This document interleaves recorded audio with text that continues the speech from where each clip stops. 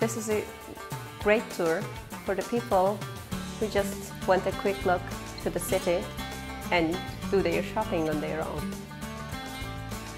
You have a chance to see everything in this panoramic tour.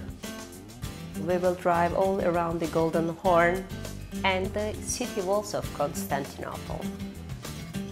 We drop off in the important sites to take photos, walk to the Hippodrome, and we will have a break just between the Blue Mosque and Sophia.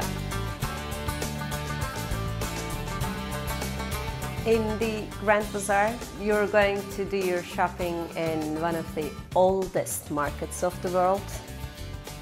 You can find any kind of handicrafts and any kind of souvenirs from here. It's a real experience. If this is your first time in Istanbul, this is the best tour. You'll feel like you got the real atmosphere of the city.